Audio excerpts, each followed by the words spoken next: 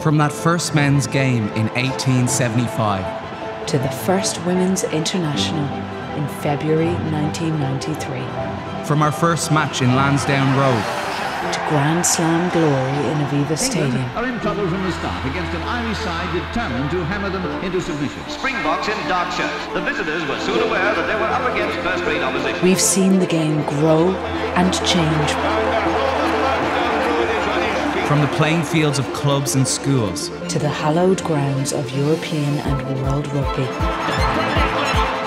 From the kick-off to the final whistle, our game has united and inspired us. We've cheered and cried. We've celebrated and commiserated. A beautiful kick, and Ireland led by 3 points to 0. France leading by a single point, 13 to 12. Attention le drop, il arrive. De Jonathan Sexton.